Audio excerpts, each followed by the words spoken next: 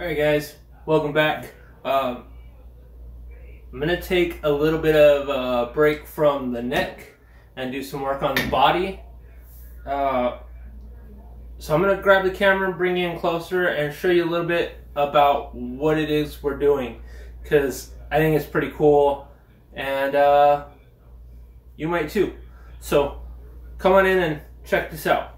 Alright, so with this ash body, I really want to highlight the grain and make the grain pop out. So I'm just using some cheap Michaels Craft Store Craft Smart acrylic paint. And basically all we do is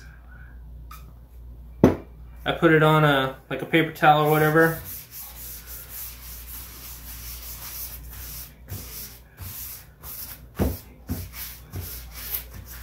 And just rub it in.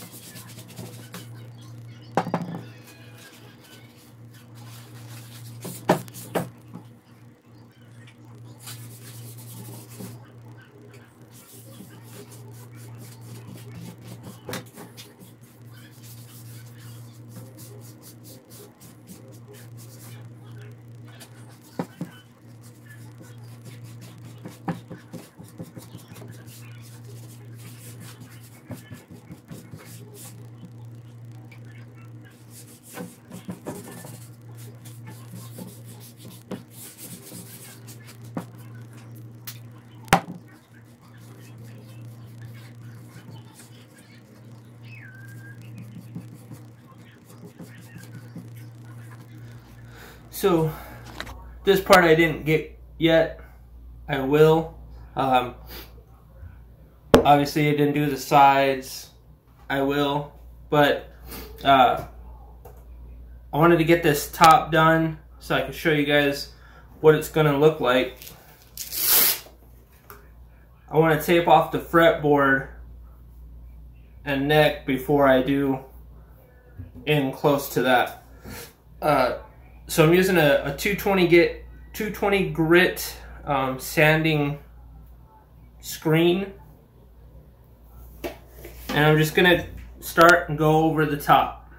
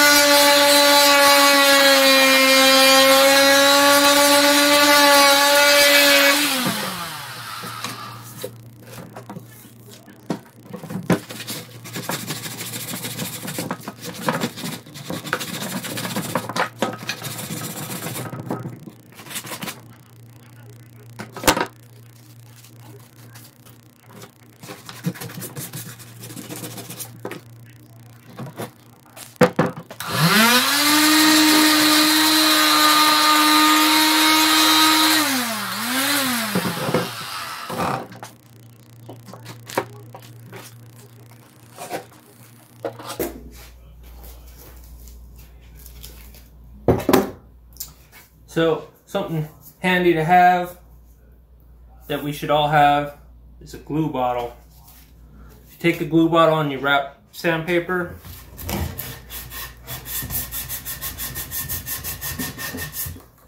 Gets down in there. If this is too big, grab a smaller bottle.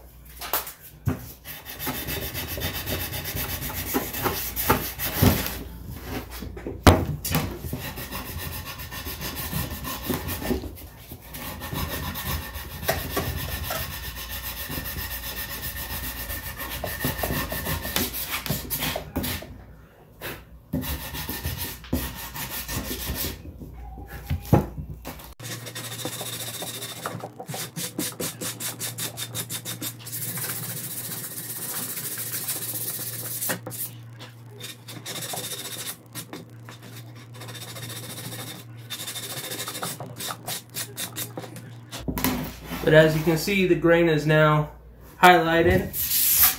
It's going to take a lot more finish sanding, but the grain now pops out and you can see it a whole lot better.